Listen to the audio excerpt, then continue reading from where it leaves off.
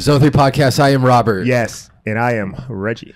Reunited, and it feels so good. We've got Jesse Bashford. He's the original, the OG, if you will. You are actually our very first guest ever. Yes. Right? He Yeah, trusted us. that's true. What was that Thank topic? Remind me. It was like protocol optimization. Yeah, protocol optimization. We actually, fun fact, we recorded in my dining room. And then we eventually got a studio, and then we re-recorded it. But Yeah. that's actually, I think, the only one that we actually re-recorded. Right. You helped us iron out the kinks. We appreciate that. Well, I was happy to be there. Thanks for having You're me. the OG. So Right. we've known Jesse for years now, right? Oh, So yeah. we worked with him at different locations. But Jesse, if you would just kind of introduce yourself to the audience, remind them who you are, because it has been a few years. Yeah. Yeah. Yeah. Well, I'm a fellow MR tech, and also I am the department educator Nice. where we work. So But you're more than just that. Tell them about who you are as an individual. Yeah, Well- you worked on a lot of protocols. yeah, I mean, I have experience protocol building. I did that about 10 years. I have a passion for creative art, Right. and that's how I always looked at it. Honestly, like it is artwork to me. So the painting was never done, basically. And I think reworked passion is it. a good word because you're a very passionate person, just in general, but also as a tech as well. So I think, we're lucky to have you on today. Thank Wow. you. Thank you. Every Thank you. department has that guy where they're like, what the hell are we supposed to do? I don't know. Call Jesse. Yeah.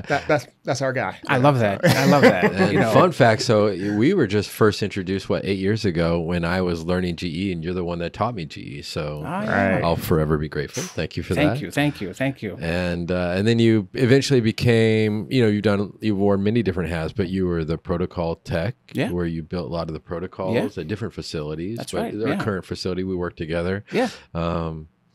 MSK is kind of your bread and butter, but you do more than just that. Right. I mean, back in the day, I spent about 5 years optimizing everything. So cardiac, Right. neuro, MSK, great experience. Wouldn't ever trade a thing, wouldn't give it back. That's for sure. Right. Then, got to move jobs, went to MSK protocols and really honed in MSK. But it's amazing if you have good equipment, it's amazing what you can do. Right. And that's what it comes down to. Yeah. right? Good coils, good scanners, good software, and good text. and good text. That's when it gets really easy and really fun. Right. Awesome. Yeah. Well, let's get into it. So you are here today to discuss 1.5T versus 3T, pros and cons. So where will we start on that as far as Reggie, Yeah. you wanted to ask a question. Well, it's one of those things where I think this is like one of the most important jobs as a technologist because the field is just advancing so fast. So we're Yeah. constantly getting updates, new equipment, new scanners. And, we want to do what's best for the patient and what's best for the radiologist to get the best reading for them. So if Sure. you are at a facility that has a 1.5 and 3T, 3T is not always the best, or is it always the best type of thing? you That's know, the question we kind of get a lot. 3T is really good for MSK. You have that high signal, obviously. It doubles, actually. You go from 1.5 to 3T, your signal to noise ratio doubles. But it also introduces a lot of artifact. Right. So when it comes to cardiac, 1.5 is still the gold standard from where I'm sitting. Body imaging, you get the artifact as well. So body could go either way. Right. I think MSK, though, is where 3T really shines because you can increase the resolution, take advantage of that extra signal. Right. But don't you always want high resolution in all imaging? I would think so, No matter yeah. what it is. So why Yeah. is MSK so specific to 3T? Because, honestly, I would say because you can use those high coils, the high density coils. You have already the double the signal to noise ratio going from 1.5 to 3T. Right. So it's a kind of a trifecta, a double effect. You can take advantage of the higher resolution because you have that signal, and then you can signal starve it a little more than you would a 1.5 protocol. So not only is it higher resolution, but it becomes faster. Okay. Yep. And where we currently work, we have a 1.5, a 3T, and we're about to get a 7T, right? Yeah. And so how do those compare as far as signal? I mean, I think you've got a... Oh, you know what? I'm sorry, too. Yeah. I know we're jumping right into it, and I guess there might be a portion of the audience that might not even be familiar with what we're talking about when it comes to 1.5, Let's define 3T, it. 7T. Sure. So, what exactly are we talking about? So that's the strength of the magnet. Right. The magnetic strength. So Tesla is a unit of measurement. 1.5 T is actually equal to about 30,000 times Earth's gravity. So if Wow. you think about it that way, the Earth is a big magnet. So is a MR machine. When you scale up to 3T, it's 60,000 times Earth's gravity. So it doubles. When you go to 7T, and it is all proportional. So now we're looking at 140,000 times Earth's gravity. So And that's just to compare insane. that, because as far as reference goes, we all have magnets on our refrigerators at home. How would it compare? I don't even think you can compare those. Right. I've been told that Yeah. a magnet on the refrigerator is about 50 Gauss. And what Okay. we're dealing with a 1.5 is 15,000. Yeah, 3T being 30,000. that's a good question. I don't have the formula for this one, but Right. yeah, you know, it definitely it sticks to the fridge, so it has some pull. Well, one of my famous quotes that I had from a previous coworker, Donna was her name, but she said one time to me, shout and I out, loved Donna. it. Yeah, Donna, what's up? She said, well, you know, like the magnets you stick to your refrigerator at home, they're about 50 Gauss. Yeah. Well, these magnets you can stick a refrigerator to. Yeah, that is And so I true. love that. Oh wow! Yeah, That is so true. good. These magnets you can stick a refrigerator to. You could probably stick a Volkswagen Beetle to it. Yeah, I hope I can absolutely. pull out an animation for this. Yeah. That'd be Please great. do. Yeah. All right. Well, okay, cool. Because that kind of helps illustrate it. Right. Yeah, so you know you can imagine new projectile considerations come into play as you Right. scale up the magnetic strength. There's things we'll talk about a little bit later, but physiological effects, patient heating, SAR, all that stuff goes up with magnet strength. So Now projectiles, that would be the reason why we're pretty much having everyone change for the MRI, or and just why we're so safety cautious, right? yeah, all of that. Right. I mean, yeah, really, from what they wear to what's implanted in their body. Right. So things that you don't see, bobby pins, all that. So if that magnetic attractive force is higher, obviously, and it extends out farther from the magnet as well. Right. And that's called the fringe field. Yeah, the fringe field. Yeah. Or, Okay. you know, flux lines, fringe field. Yep. Would you say that if it's a 1.5, it might be okay not to change versus okay to, or you know what I mean? 3T is okay to Sure. change versus not to change. Or I whatever. think it depends on the practice, honestly, and how much liability and risk they're willing to take. Right. Some practices out there don't have their patients change. You know, if they're wearing cotton, that's okay. Right. But you don't know what's underneath that, you know. So if it comes from the outside, you can't really control it. Right. So the safest way is to provide the clothes that are safe for the patient to change into. I think that's big for patients. And to give us an understand. example of what could go wrong if a patient were to stay in their street clothes. Well, so let's just say the patient came from another appointment, like a cardiac something or other, monitor test. Right. And then they changed back into their street clothes and they left one of those non-MR compatible cardiac leads on them.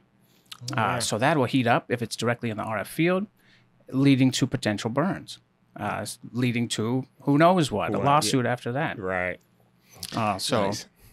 And it seems like nowadays every girl wears Lululemon, and Me too. Though. They got a men's section in there. that's true. I do you have a wear pair of Lulu, hiking pants.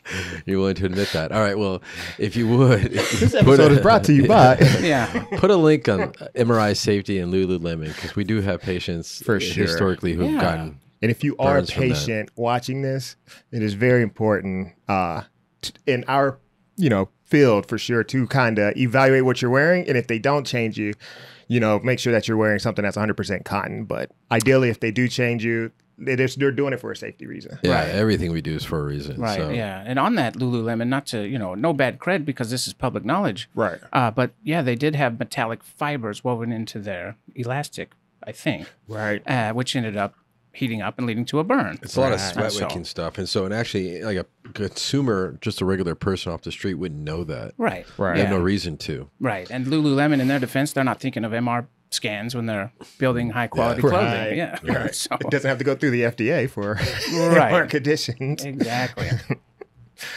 So, but yeah, let's just compare 7T to 3T real quick on that. Oh, yeah. If you look at the 10 to 99 millitesla range, and that's the magnetic strength extending out from the machine, at 3T, it's about 2 meters. At 7T, it goes all the way up to 5 meters. Oh, wow. So that's a lot, something to Right. consider. That's interesting. So pretty much if your control room is zone 3 is a little close to the scanner, because you Yep. know how sometimes it's a little further back, then you probably have magnetized like scissors and stuff if they're like right It's very there. possible, yeah. Right. That's funny. For that very reason, they put up those signs. Basically, patients with pacemakers can't be walking close to the magnetic wall, right? Or the wall where zone 4 is. Right. And for that very reason, because it extends out past, So far. it's hard to contain. Right. Does it affect the equipment in zone 3? I would say at this point it would. Yeah, Yeah. it would. And they would have to consider Do what they equipment's in it. strategically plan the size of the room around that? I would hope so. Yeah. Like I the bigger don't the know. magnet, the bigger the room? Yeah, I really haven't been involved at that level. There's higher shielding too, I know. But Good you're question right. for Yeah, Toby, That's a right? great question. Absolutely. Yeah. Active and passive shielding for sure. Right. It goes up. And then, yeah, I mean, I don't know. What I would want in a 7T is a huge room. I want that thing sitting in the center of a Walmart. I know, right? That would make me feel good about it. Where there's an echo. If there's an echo, it's big enough, right? That's right. Yep. That's awesome. Well, at a recent staff meeting, actually, you kind of went over illustrations of the difference in as far as physics, safety concerns, and other reasons too why you would choose a 1.5 3T and how it compares, and even 7T as well. Sure. Kind of get into that for me, if you would, because I thought that was a great presentation. Yeah. Oh yeah, thanks. One example is T1 relaxation. So it takes longer as the magnetic strength increases. So when you're talking about neuro, especially T1, if you want, gray-white matter separation and differentiation and contrast between those, you might consider a 1.5. You might consider flare if you're working at 3T, and we can take a look at some of those pictures. Yeah, because you have some slides there. What number should we put up on the screen? We'll do screen on screen here. Yeah, sure. So let's see. So here you can see that's a T1 flare. White matter is brighter than gray matter. That's how you can identify that it's T1 if it's properly weighted. Right. But you can see how those the gray-white matter separation is very obvious. Gray matter being on the outside and white matter on the inside. So white matter is mostly made of myelin or fat. This is what insulates those long nerve fibers. Right. So for that very reason, you wouldn't want to use fat suppression. Say you're looking at demyelination or MS in the spine. If you use fat suppression, you're going to sat those plaques right out post-GAD. So another slide to look at here is number 7. And so that's kind of a zoomed up image there. On the very left is the 3T turbospin echo. So if you try to look at the gray-white matter separation, or differentiation, it's pretty all gray, homogeneous.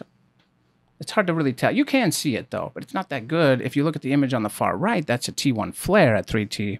And so you can really see the contrast increases. Right. In the middle, there's the 1.5 turbospin echo. It looks better than 3T turbospin echo. It's closer to the flare at 3T, though.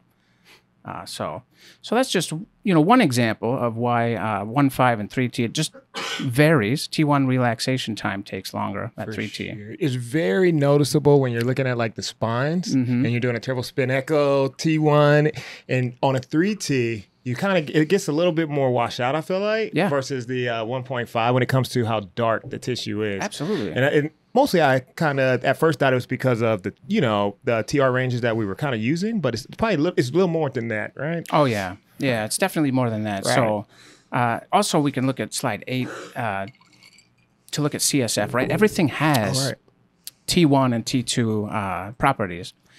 But you're right, it is more than that. We'll get into that here in just a little bit. Okay. I'm wondering because I've worked with, obviously we all have different neuroradiologists, and and most actually prefer 1.5 for neuro. For neuro, yeah, and that makes sense. I think it's this among other things. Okay.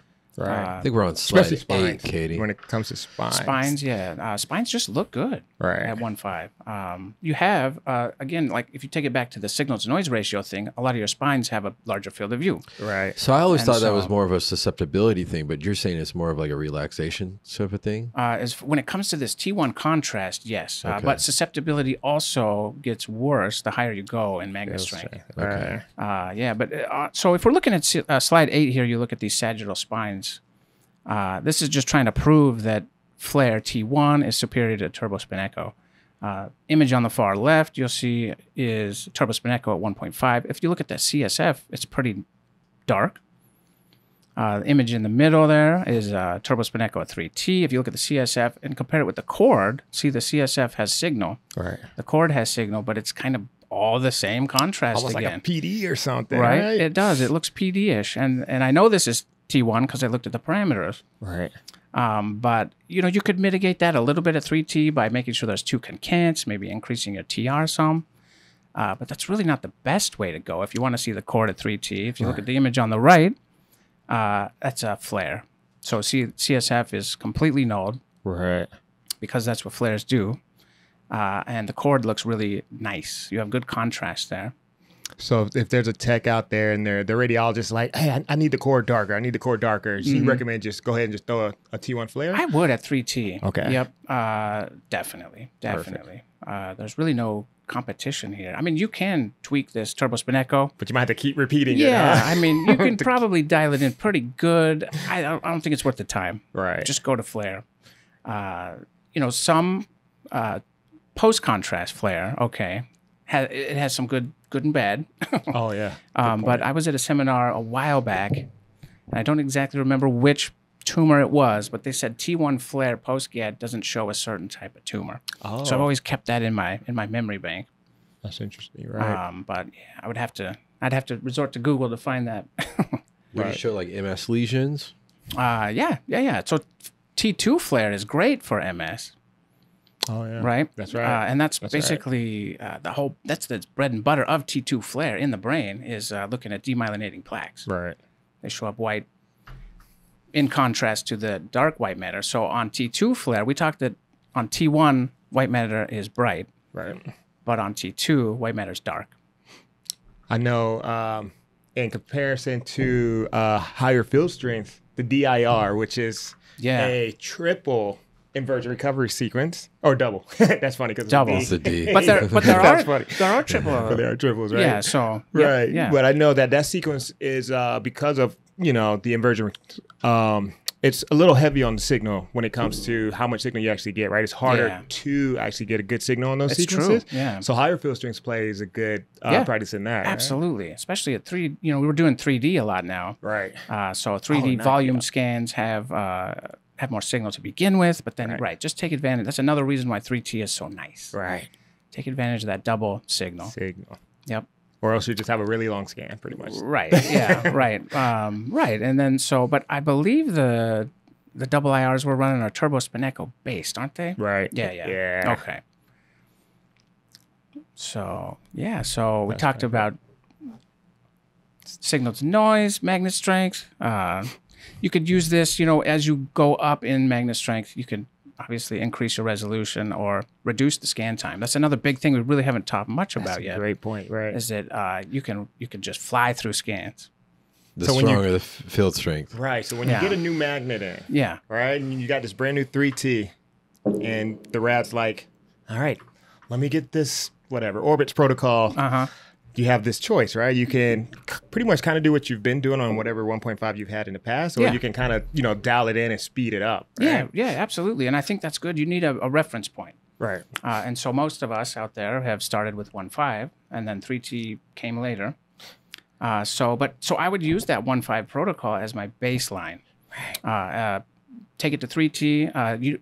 Some things have to change, right? And that's just physics. Right. The precessional frequency of hydrogen protons increases as magnet strength increases. So your bandwidth, so also the separation of protons in that field changes. You need higher bandwidths at 3T to prevent chemical shift. All right. And if we could just touch up on something, because you mentioned the higher the field strength, the shorter the scan time, right? Yeah. If programmed correctly, yes. Right. And the advantage of that would be a couple things, right? So you got patients who have a lot of anxiety, and so if we could reduce that scan time, they would be, appreciative of that. Absolutely. Nobody also, wants like to be in that. throughput, as far as facility perspective goes, you can get more scans done. Yep. Fewer artifacts. Patients have less chance to move. Right. Yeah, true. And this is a common misconception, but scanning faster, certain ways, for example, using fewer lines of case space, it's actually going to reduce the patient heating. Oh, right. So it's a win-win-win all across the board. Fewer artifacts, happier patients, mitigating risk, all that. Right. More time to drink coffee. Exactly. Well, and then you would want to avoid, dialing it in and going super fast on your 3T, maybe when you're doing high resolution imaging. Yeah. Nerves and things. Absolutely. And I just think it's good to create a balance, right? Right. So it always trade-offs. So if you took the 1.5 protocol, what I would do, go into 3T, and we could just say this is for a lumbar spine, for example, sagittal T2. I would instantly program like 15% higher matrix. Oh, nice. Again, that bandwidth has to change. So if we just talk about bandwidth, not by a number, but hertz per pixel, Right. that's the fat water shift. I would keep it in that probably 0.8 hertz per pixel range at 3T, which is going to be a higher bandwidth than I would program at a 1.5 if I'm trying to take advantage of some of that signal Right. with a lower bandwidth. But that's kind of my range is 1.5 to 0.8. If your hertz per pixel goes above 2.0, that's when you start having chemical shift issues. Oh, So keep an eye on that stuff. 0.2. So you take that higher bandwidth that you have to do because of physics Right. from 1.5 to 3T, you're going to lose some signal that way. So yes, signal doubles, but then you give some back. So for example, like 150 bandwidth at 1.5 might come out to something like 250, 260, Right. 270, something in that range at 3T to be equivalent hertz per pixel. Right. But then I would also drop an average. So, All right. Because you have that extra signal, It's true. Yeah. you drop the average, you get the time savings, probably like 30%, Which is depending on how many averages you have. But Right. we're talking 3 and 2. I never, unless you're doing a finger on a 1.5 that's fairly old with bad coils, you really don't need 4 averages these days. Right.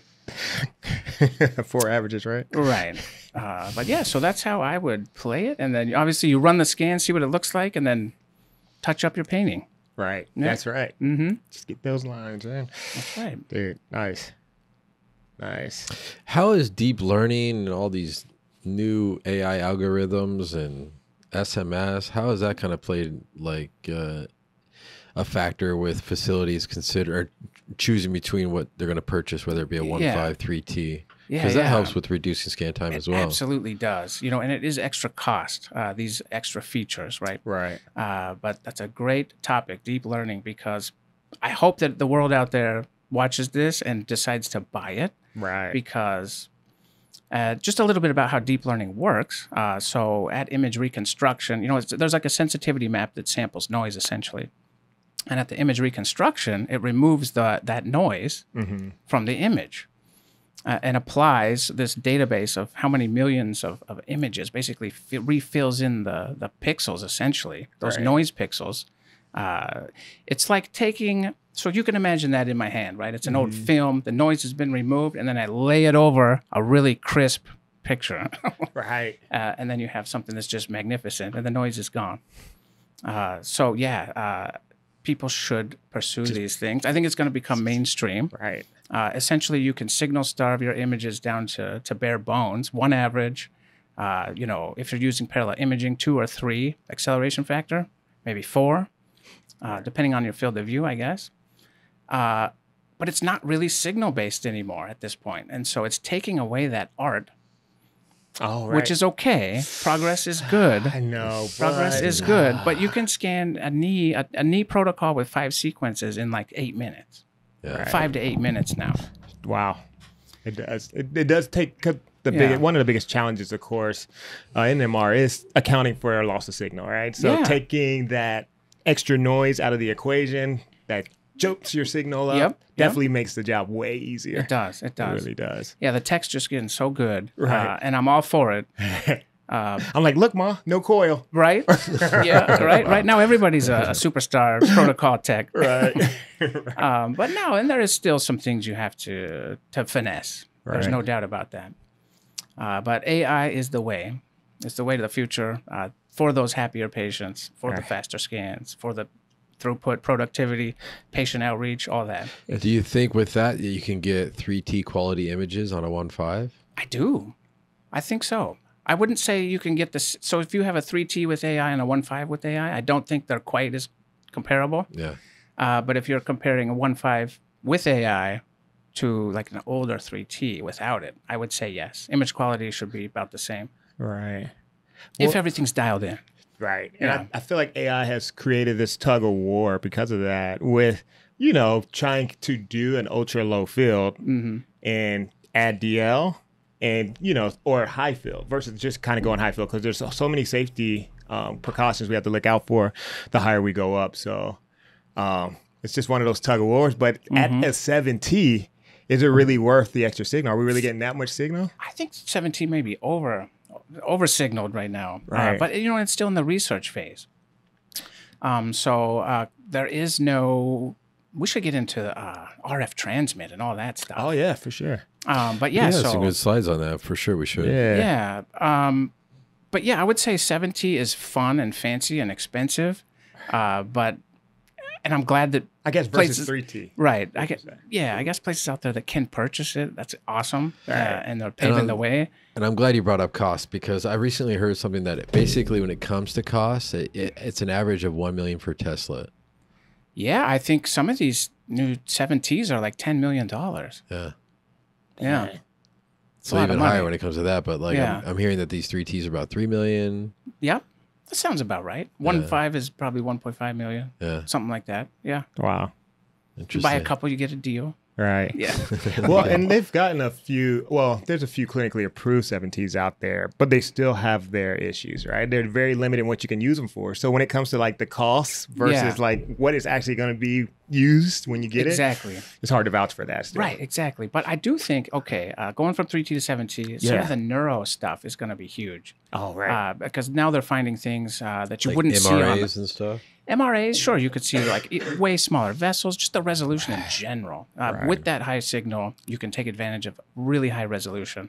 Right. And you probably turn the lights on to things that the radiologist hasn't even been paying attention to. Right.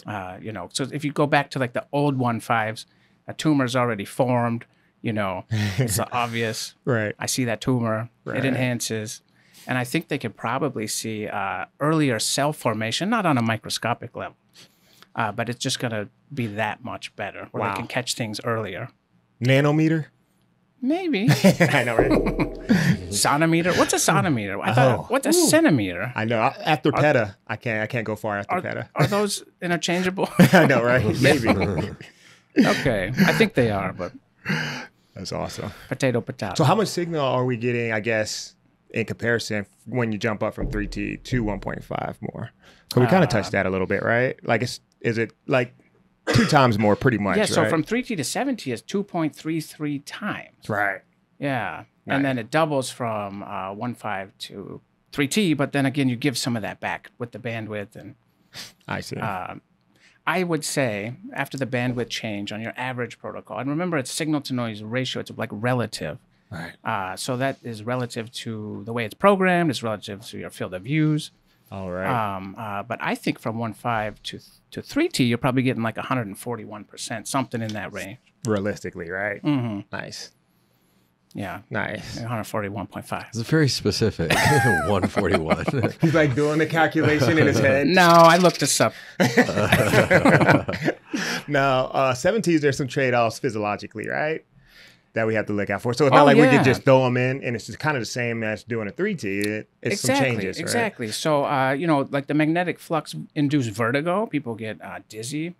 You got to approach slowly, things like that. So people who have vestibular issues, I know you want to see them at 7T, but they might be contraindicated depending on the severity of their situation. Right. What would be some contraindications that might be surprising to people for a 7T? Yeah, even so, like we're very quick to scan like metal rods in the femur. I don't think we're going to be scanning any of that stuff. I've heard out there at 7T, patients start to feel pain. Right. So that's definitely contraindicated. I just found out fillings.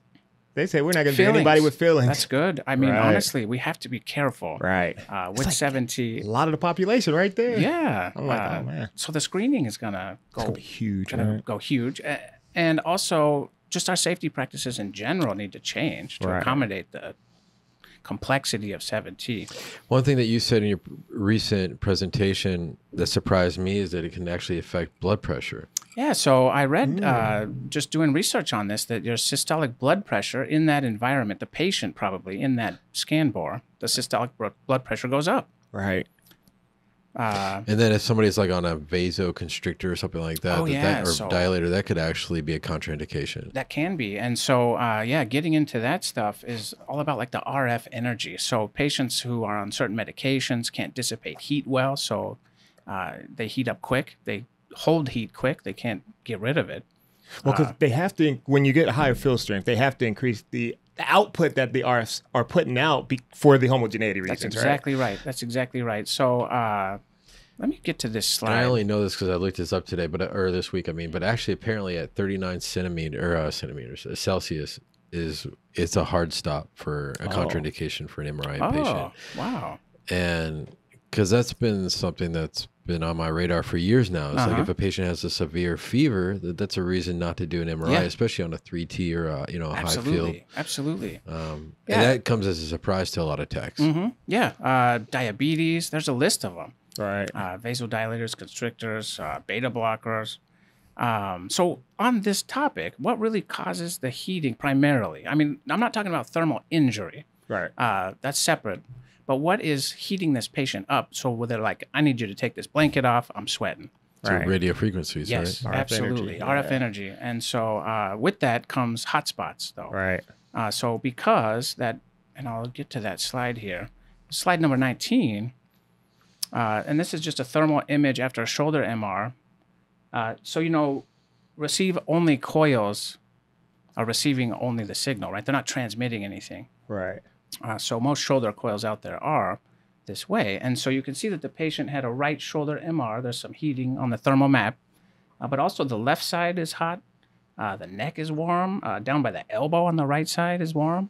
And can we assume that this was a patient that had their right shoulder scanned? Absolutely. Or is it sometimes the opposite because the gradient on the other side is trying to compensate for the distance? It could be that. Although this, because I pulled all these images from online, it did specify the right shoulder was imaged. But you can see that it's hot, not even really at the shoulder as much as it is on the patient's side. Right. The torso there. Right. But yeah, this is a good segue into RF energy and the differences between, the different Tesla strengths. For sure. So if we take it all the way back to the beginning, right? Slide 20 here is the random movement of hydrogen protons. That's what they look like. They're in you, me, water. Probably some in this table. It's just a club. It's just a club. Dancing. Yeah, they're Almost like dancing. a Fortnite dance. Everybody getting it. Yeah. Nobody's really, in line yet, right? Right. It's going to come to a line dance here in a minute. Right. But exactly. on slide Choreography. 21, you put the patient into this, as we talked about earlier. The MR machine's a huge magnet, right? Right. Slide 22 will show you what these hydrogen protons do. Now it's a line dance. Yeah. And some are parallel. It's the club in the music videos. That's it, man. You know what I'm saying? But some are parallel, some are anti-parallel. You know the story, right? But this precessional frequency that they're calling it is determined by the strength of the magnet. So you might say, who really cares? Well, slide 23 will show you. So here we're looking at the actual precessional frequency of hydrogen. And so 64 megahertz at 1.5, 128 at 3T, and almost 300 megahertz at 7 Tesla. So this is important because this increasing precessional frequency is directly related to increased heating. Slide 24 will show you that this RF wavelength has to change. The RF wavelength has to match the precessional frequency. Otherwise, that interaction doesn't happen and you don't get an image. So, and I remember learning this. You guys probably remember learning this too. It's the same as a light wave, right? So long wavelengths penetrate farther, like red light. The same is of these RF energy. Right. It's the same story. Same story. So at 7T, you're trying to move those at 298 megahertz. So the shorter wavelength comes into play. They have higher energy. They don't travel as far. And that, on that note, leads to dielectric artifacts. Oh, yes. But at 3 gigahertz, as these continue up to the gigahertz range, 3 gigahertz is microwaves. Right. And we know what those do. Right. And in practical terms, when you talk about dielectric effect, I mean, what scan would that affect the most? That's a big one for body imaging with the CITES, that's huge. So that'd be a good reason to do a 1.5 on instead of 3T. Definitely. Yep. And there are some ways to kind of mitigate that at 3T with the B1 filter. Right. It's not as good though. It's not as good because all that ascites, it basically creates incoherent waves that cancel each other out essentially. Right. And then it's based on the diameter of the patient's abdomen too. And water's dense. So all these things are creating basically the hydrogen protons aren't being collected. Essentially, they're not contributing to signal, so you end up with like signal void. Because it throws off, they're out of tune at that point, Yeah, right? So exactly. it throws off of what the magnet's already thinking it's supposed to be listening to. Exactly. Yeah. Yep. And that's why. So these shorter RF wavelengths, they can't penetrate deep into that water. Right. And so 7T is worse at dielectric than 3T, and 1.5 is the money again. Yeah. Well, they're not even doing body imaging on 7T yet. are they? No. And then the reason there is because this RF energy coming from the inherent body coil is a big wide spray. So back to that shoulder MR, the reason why he's hot all over the place is because it's a big wide spray of RF energy. It's not focal just to that shoulder. I see. So the RF is coming from the body coil, the inherent body coil, the Inherent magnet body itself. transmit coil. So they're yes, only exactly. using transmit receive coils then on the 7T? 7T only has transmit receive coils. Yep. Right. So brain and knee, and I think that's about it. Right. Yep. And whatever you can stick in that knee coil. Yeah. Right. Yeah. Because even the brain coil almost kind of doesn't go all the way down, like as far as you would get from like the 3T like Yeah. head coils that you would see or regular head coils. Oh, yeah. I feel like it's kind of short. Like So as Sure. far as carotids go or something like that, you're yeah, saying? it's That'd be like hard. they exactly they don't extend it far at all. I was surprised by that. Yeah. So, and I do have a slide 26, which kind of shows that that's normal RF energy distribution if you're scanning the chest or. Oh yeah. So you can imagine that a pacemaker in the chest would get direct RF energy, as opposed to being in a transmit-receive knee coil. The pacemaker's not getting any RF. Nice. Big shout out to Dr. Canal and his app. Yeah, Right.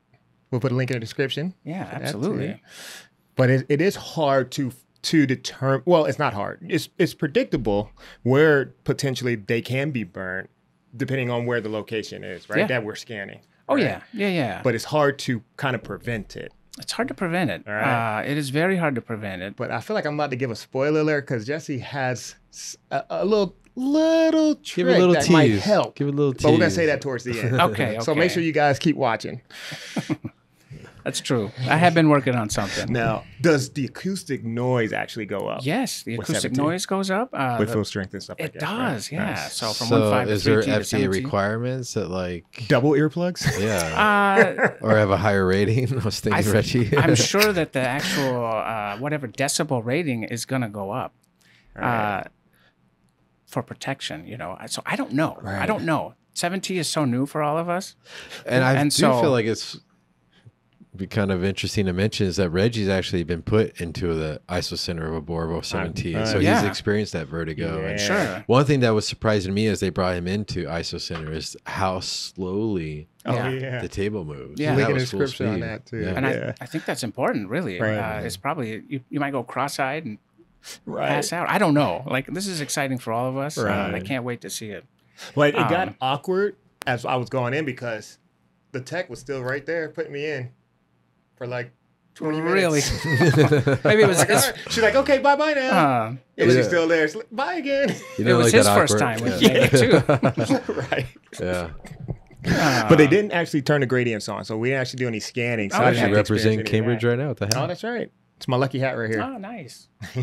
That is nice. Sorry to interrupt. Keep going, Jesse. No. This is all good stuff. And so, talking of that, though, from 1.5 to 3T, you'll have 4 times the SAR. So we haven't really touched on SAR Oh, much. yeah. And we're getting Good into point. this heating Right. thing. But SAR, specific absorption rate, is the RF power absorbed per unit of mass over time. Right. It's directly related to heating. So yeah, you saw the short wavelengths; those are gonna be higher energy, and SAR is gonna go up. Right.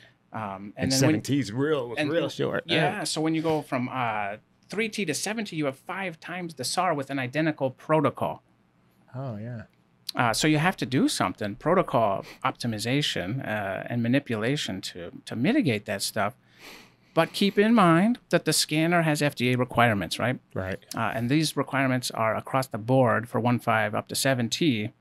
And that is, for whole body scanning, this is slide 28, but if you're using the inherent body transmit receive coil, the scanner can't heat the tissue based on an algorithm, right?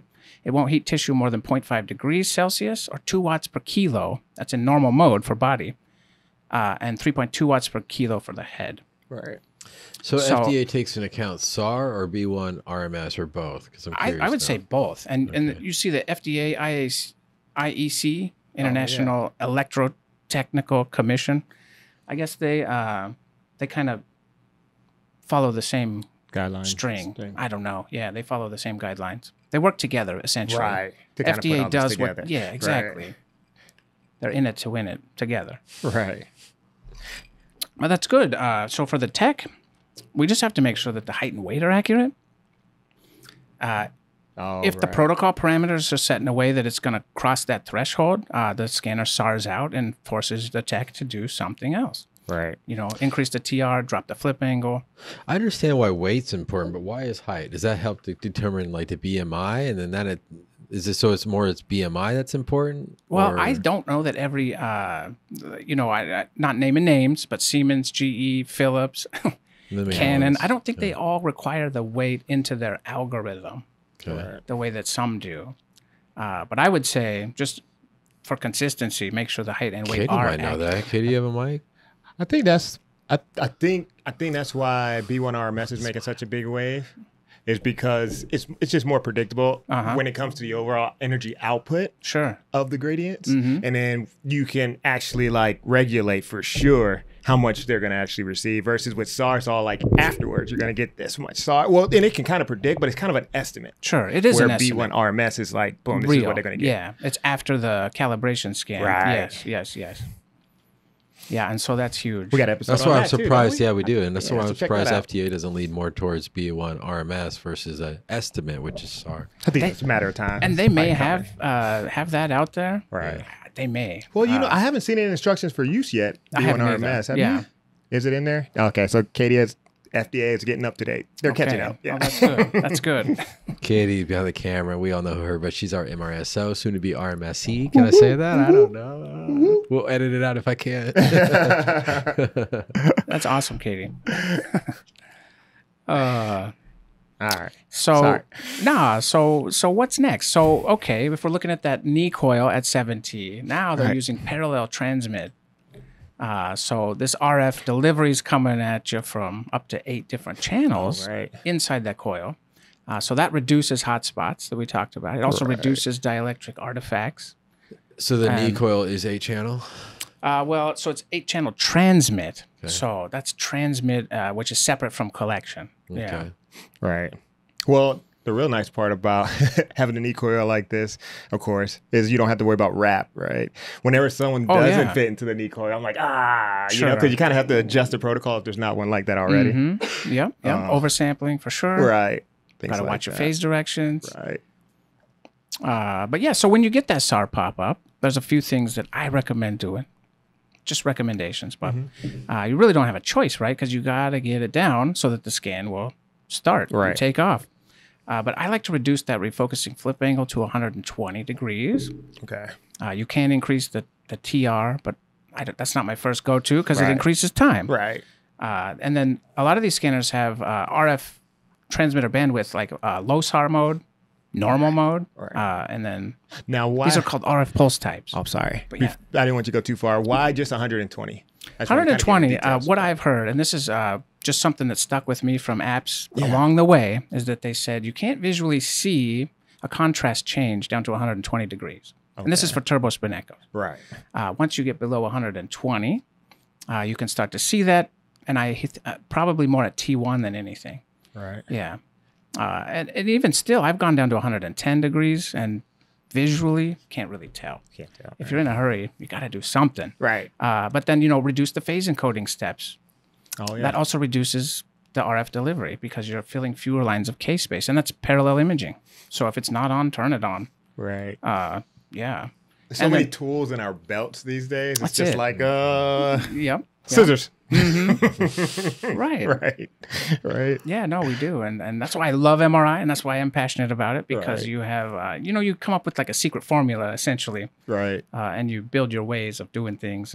You're great at That sharing work. that too. Yeah. So Oh, we thanks, appreciate man. that, man. And then obviously like overscanning. A lot of people overscan because yeah. they don't feel confident in what they actually need to include. And so, for an axial shoulder, for example, if you're doing 3 millimeters, we don't need 28, 30 slices. Just get the glenoid. Just get through the joint space. Yeah, get the AC joint down through the. I mean, depending on the practice, obviously. But that's what they're there for, is a shoulder joint scan. Yeah. Do you think that technically going to 7T, because of having to deal with the heating, it kind of pretty much mitigates the aspect of being able to use it to go faster? I've put some thought into this. I've done some thought experiments, Right. and I don't know that the 7T is going to be a lot faster than slower, 3T. Right? You know, because I don't know. Again, you have that T1 relaxation rate, and you know, at 3T, the T2 relaxation rate, I guess, is not that much different than a 1.5, Right. or it's not that much of an issue. Okay. So, but yeah, for T1s at 7T, I imagine if you switch to gradient echo Oh, yeah. for a lot of stuff, then you're going to get that time savings back. Right. But I just don't know. I need to get my hands on that Right. Ferrari. Right. Exactly. See right. how it drives. Coming soon. I know. But yeah, so if everything takes a little bit longer Mm-hmm. and you're really trying to do this at a high resolution, then it might be similar to 3T. That's my prediction. Right. I'm with you on that for Yeah. sure. Yep. Will they be tapping into? Oh, they can't because of the coils, like parallel imaging as much. I would think so. Yeah. have And, to, right? and also deep resolve Right. Okay.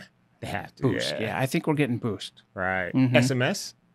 SMS, I don't think is a good option Right. because More elements. Right. Well, yeah. So SMS is cool because it excites and acquires, reconstructs multiple slices at once. So that is like, you know, if it was one slice you were working with, then now you're working with two at the same time. Oh, right. That's a lot more energy. Right. And so, for example, axials in the long bones with SMS, it's not that ideal because the SAR just goes through the roof. Oh, I see. So instead, I would use probably, you know, acceleration factors, parallel imaging of Right. probably 3. Right. With anything with the larger field of view, and then apply the deep resolve. That's gonna be. I key, mean, huh? that's going to be key. Correct me if I'm wrong, but is deep resolve a Siemens term? It is. And so I'm curious, of the major vendors, Yeah.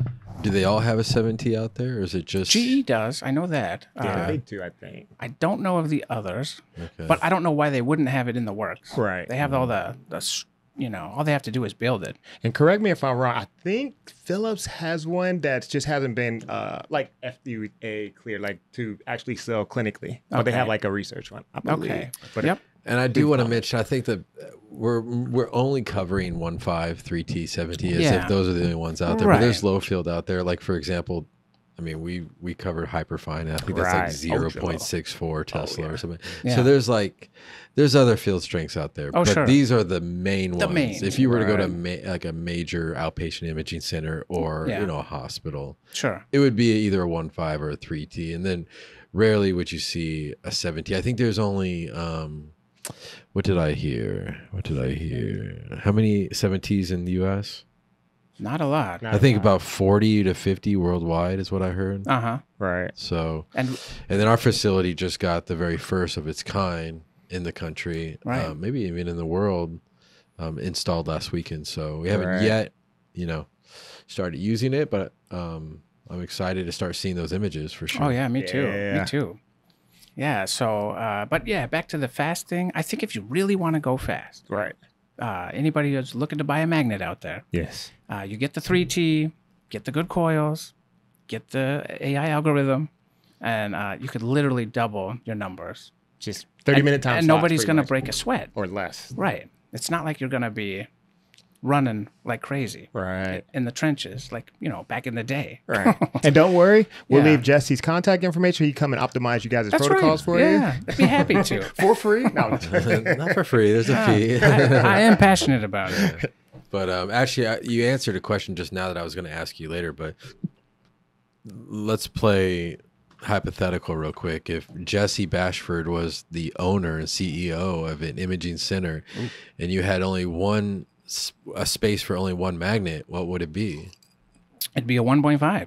Would it? Yeah. With deep learning. Yeah, or, with all the bells and or- whistles. Okay, Mhm. or deep resolve. Because you can Yeah. just about do anything. Right. And that would pay for the 3T that I would set right next to it. But you only have enough Yeah. space. I see what you did there. Yeah. See? Yeah. You're dealing with a pro right here, man. Because I can scan more patients with that 1.5 Yeah. for all the reasons we've been talking about. Right. Yep. Okay. Smart. And I'd love to have one of each. Right.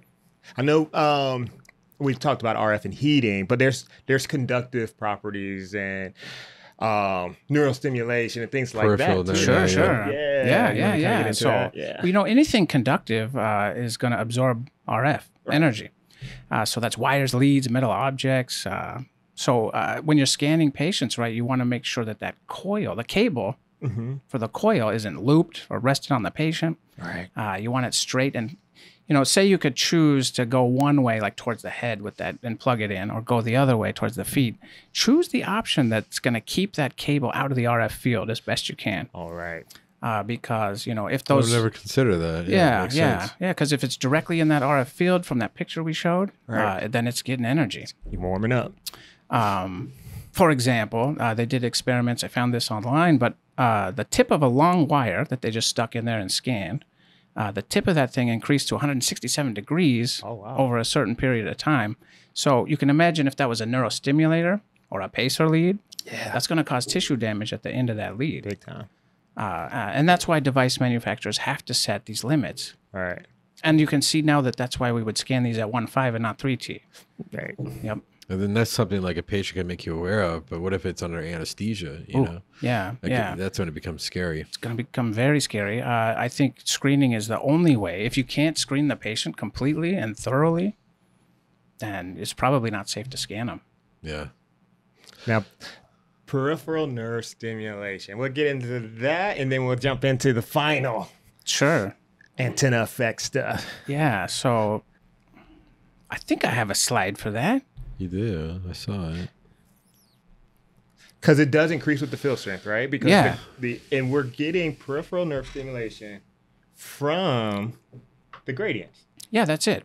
Yeah, you're exactly right, Reggie. Still got it. So that's awesome. You never lost it, bro. But that is slide 13. And due to the stronger gradients, right? Okay, let's back it up again to those hydrogen protons. Right. The resonant frequency increases, right? It takes more energy to manipulate those at a higher energy state. Right. And so those gradients have to be stronger. In addition, if you're going to use higher resolution, scanning with higher resolution requires stronger gradients. And that's the whole reason why, as we know, the rapid changing of gradients Right. creates that peripheral nerve stimulation and creates the twitch. That's right. So peripheral nerve stimulation can be presented in a couple of different ways, right? Yeah. So twitching is one. Can people just kind of feel like Oh, yeah. beating and Pins. stuff? Yeah. Yeah. Are you Do that ticklish? That's got to be a screening form. Are you Yeah. ticklish? Right? Yeah, no, it is, though. It is your Right. nerves. So anything like, you know, you can imagine like electrical little shocks, you know. Right. Yeah, you could feel that. It's Uncontrolled movements. it's Yeah. so interesting because it can kind of present itself differently depending on how the patient's kind of put together, right? Like each patient might not, get the same type of peripheral stimulation. Sure. And I had a patient one time who I had to discontinue because it was painful for him. Yep. And I was just so surprised because I've never had experienced that before where someone's like, I can't do this. I feel the sharp pain kind of going up my stomach. Sure. And I'm like, okay, I adjusted his position and he was still getting it, Every time I turned the gradients on, he was still getting it. So we just didn't do it. So that really had me kind of do my due diligence. And I dived in a little bit more about peripheral stimulation. It was just so interesting how it can present itself, but it is way worse at 3T than it is at 1.5. It for is. sure. And then we were talking about noise earlier. Those Right. rapid gradients are what's creating that acoustic noise. Right. So stronger gradients, more noise, Dang. the So need for more ear protection. we It's can all. figure out how to do MRI without gradients, man. I know. It's $1 billion idea. Right. Really. Yeah. Now you sound like one of our patients. I know, right? You know, Can't you if, make it quieter? yeah. If it wasn't all plastic on the outside that's and all that true. metal, like if they could somehow create this environment in like a jelly, Right. then I imagine Remember it would those make a lot old of noise. Apple computers where you could see on the inside? Or those old pagers yeah, back in the kinda 90s? clear. Yeah. Should we do something That would like be kind of That cool. would be Yeah.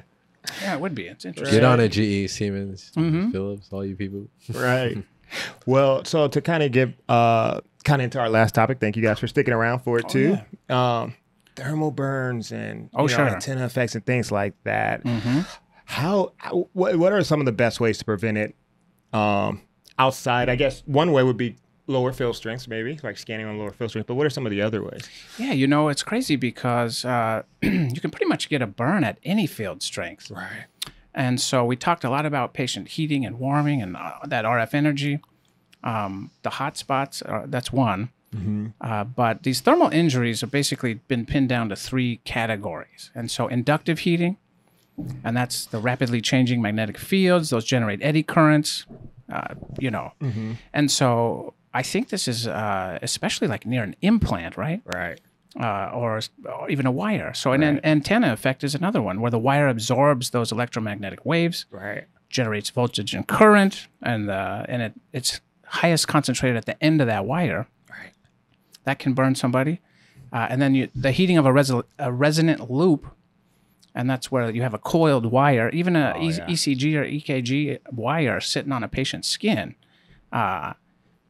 It'll superheat and burn through capacitance and inductance, basically. And I'm not an electrician, but Sounds good. but it's essentially absorbing the energy and transferring it onto the patient, and it's too hot for our skin, and we burn. So, Well, then you mentioned earlier how like just different scanning techniques like parallel imaging, deep learning, these different AI algorithms kind of help reduce the K space that's filled, which reduces the SAR that's because transmitted.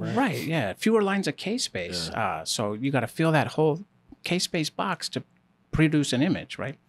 So as you turn on acceleration, or some form of not SMS so much as parallel imaging, you turn that on, you have fewer lines of K space to fill, so it's less RF on time to create that image. So it seems like that should be the go-to, right? I agree. Yeah, and that's where I'm at because deep learning reduces the noise. Right. You can use higher acceleration factors.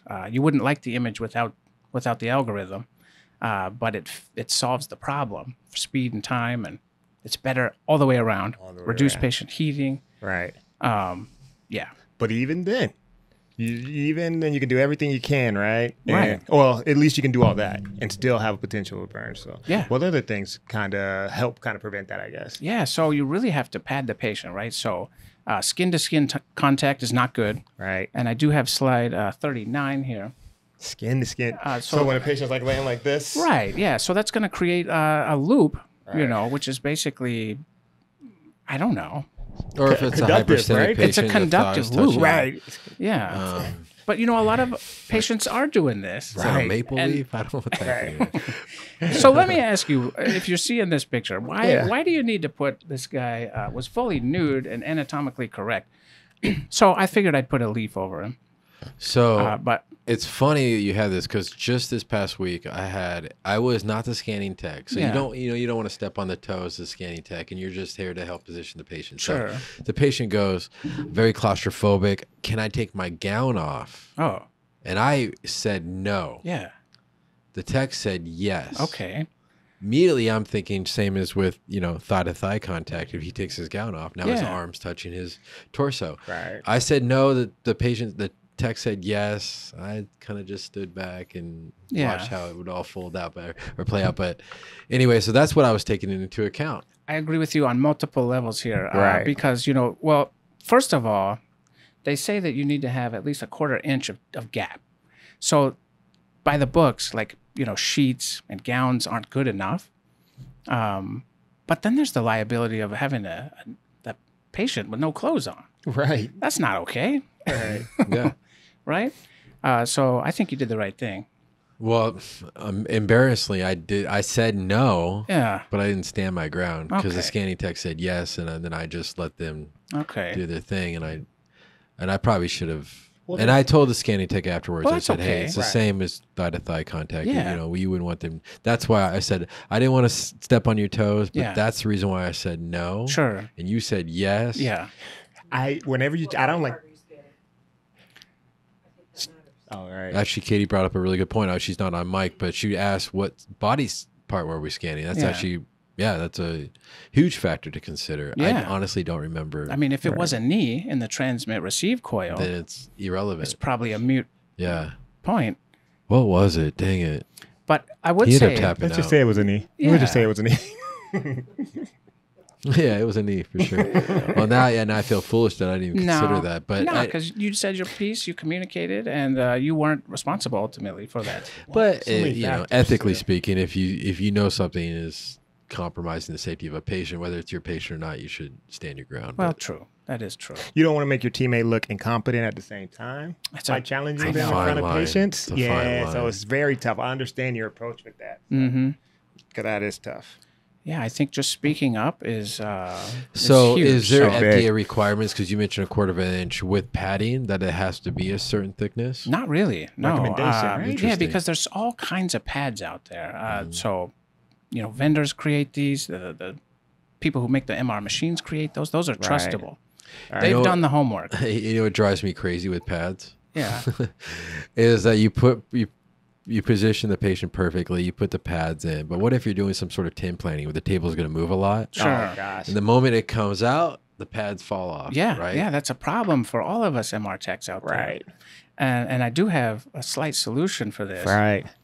I'm trying to set you up. Yeah. I don't know if it's a good time to show this. Why not? Let's But bring it up. So actually, Yeah. so if I can kind of introduce you, so if there's one word that I could describe Jesse, it would probably be passion. And when it comes to just MRI, and for different reasons, imaging. This man he's a Picasso, and the images are his art. And so, but in addition to that, you also find safety to be a huge. oh yeah. Boy, you're so innovative. I think that's why you're so good with even looking at the parameters and trying to find things, that will still make it work for this patient, even though everyone's else like, what else are we going to do for this? We can't do anything for this. Yeah. But the way you think, it's really good. You guys are too kind. There's two different types of people, Right. and there's ones that always see room for improvement, and there Right. are ones that are just complacent and just keep So- it moving. But you Yeah. saw room for improvement in terms of padding, Yeah. right? And so you've actually got, and what's your website again? mrpadwell.com. Yeah, and link you've got some down. recent. Now you got some big customers or clientele coming out right now that are going to be using your pads. You actually Yeah. have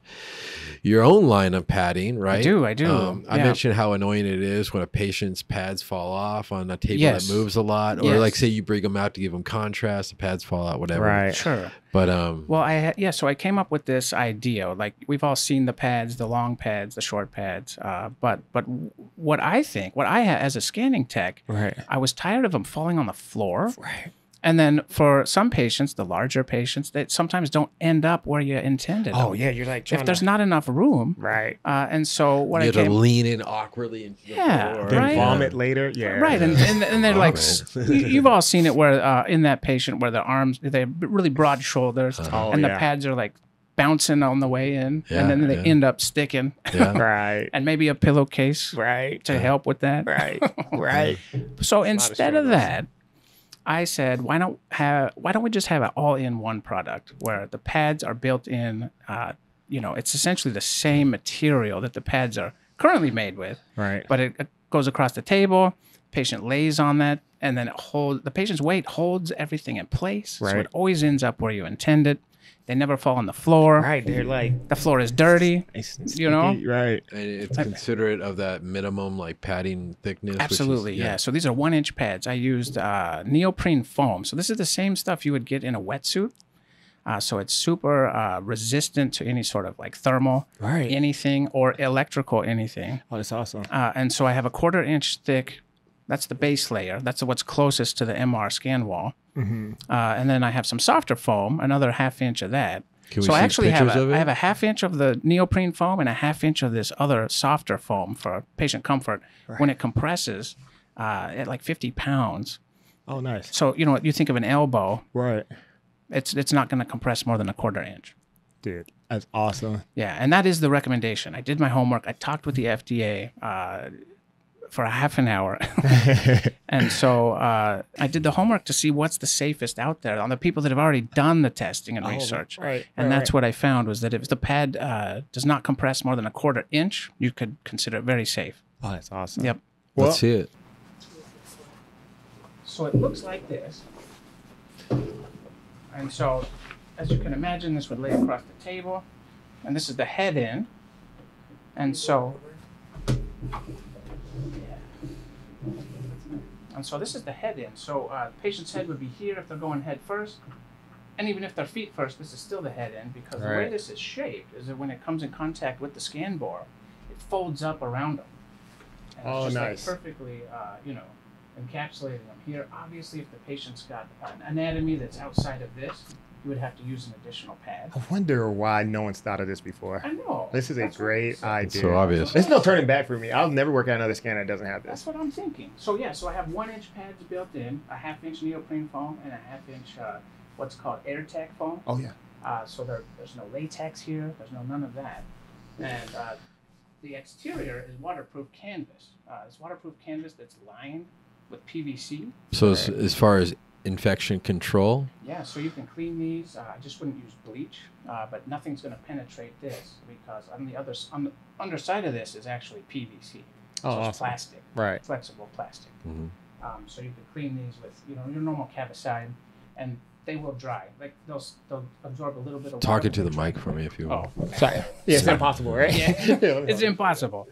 But then on the back, because That's these good. do slip around, this is sewn in. So I've tested this. This will not slide on the table. Right. So if the patient sits down, nothing's going to move. And that's that in a nutshell.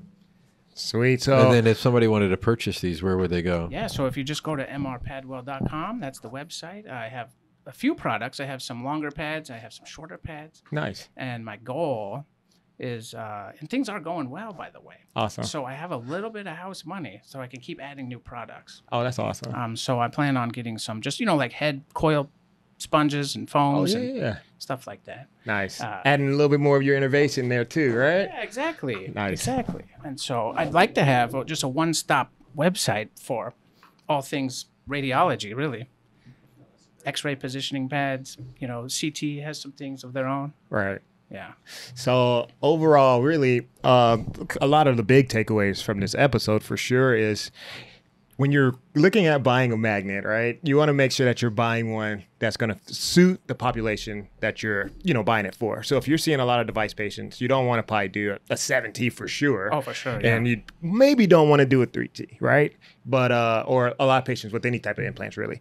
But if you do already have a 3T 1.5 and 7T might be in that ramification where you might be able to benefit from some of the benefits Yeah. of going up a little bit higher, Sure. but you might not because you just can't do so many things. But it's so much technology out there, right? Yeah. And really optimizing what we do for the patient with what we have is the key to get the radiologist what they need Sure. to move the care along, right? Absolutely. We appreciate your time, dude. This is amazing. Thank you, guys. Thanks for having me. You're awesome. Did we miss anything? I can't think of anything we missed, honestly. Right. We talk. Oh, one thing. When we're talking about burns, we didn't really close it out with. We want a pad at any skin-to-skin contact. Oh, yeah. Uncross the legs because that's skin-to-skin contact. Big. Pad between the patient and the bore, because the closer those arms get to the bore, they're closer to that RF coil, and so they're getting more energy. Right. And then also in the armpits, this is somewhere, you kind of talked about that in the thighs. Thighs and armpits are another spot that can create a loop and can create a burn. Right.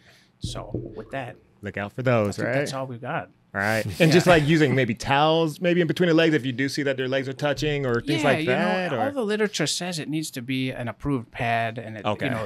but it's distance. That's what really matters. So Distance. yes, if you rolled up a towel, I think that's better than nothing. right. If the patient's wearing pants and they're not, because moisture also, that water creates the conductivity. If they're sweating, Yeah. so the pants are going to help with that. Nice. So Dude. whatever you can is better than nothing. Right. Yep. Katie? All right. Thank you. Jesse, you're awesome. Oh, thanks, Yeah. guys. Thanks. Well, you're awesome. I wouldn't be here if it well, wasn't for whatever. you. We do the guest questions. Well, we've done it before. We could do it again. Yeah, It's it been a might few have changed. years. You All might right, have let's a do new this. So, moment that he's proud of. maybe. So we ask everybody at the end of the episode, what has been the most satisfying or fulfilling moment in your healthcare career? Coming Every on its own day's a three, new right? day. Yeah. That's tough. Every day is a new day. Yeah, and The we most didn't prepare you satisfying? for this question. Yeah. so- Honestly, everything that I've done in my career has brought me to this very moment right here with you guys. Oh, whatever. nice. And so it's just each day builds on the next, Right. and it just keeps getting better. So ask me next week; it'll be that day. But really, this is huge. Right. You guys have started this podcast. It's awesome. You've Thank you. outreach. I think one of your episodes had like 100,000 views. Yeah. Did it not? Yeah, we're pretty much famous, you know. You're pretty much famous. And for me to sit here amongst the likes of you Right. is the pinnacle of my career. So funny. Well, a lot of our audience, so this is a good point. A lot of our audience is newer technologists too. Do you have any advice for people maybe who haven't taken the board or who's just getting into the field? Yeah, I would say if you're passionate about about what you're doing. Just study. Like, I don't understand the people, this is just not me, who can do a job for 8 hours a day, 7 days a week for 42 years and not understand what they're doing. Right. So if you just take an interest, whatever it is, it doesn't have to be MRI, but take a genuine interest, take the steps, learn the stuff, you're going to be better for it. Right. Everything's going to be easier, and your life is just going to be better overall and more fulfilled. Right. Be proud of what you do. Be proud of what you do. Then you probably end up being that Jesse character in your facility. Nah, you guys are way too nice. Way too nice. All right. Well, cool. Thank you again, Jesse. Thank you for everyone who's watching, liking, and subscribing week after week. We appreciate you guys. I think that's it. Zone 3 Podcast. We are out. Good.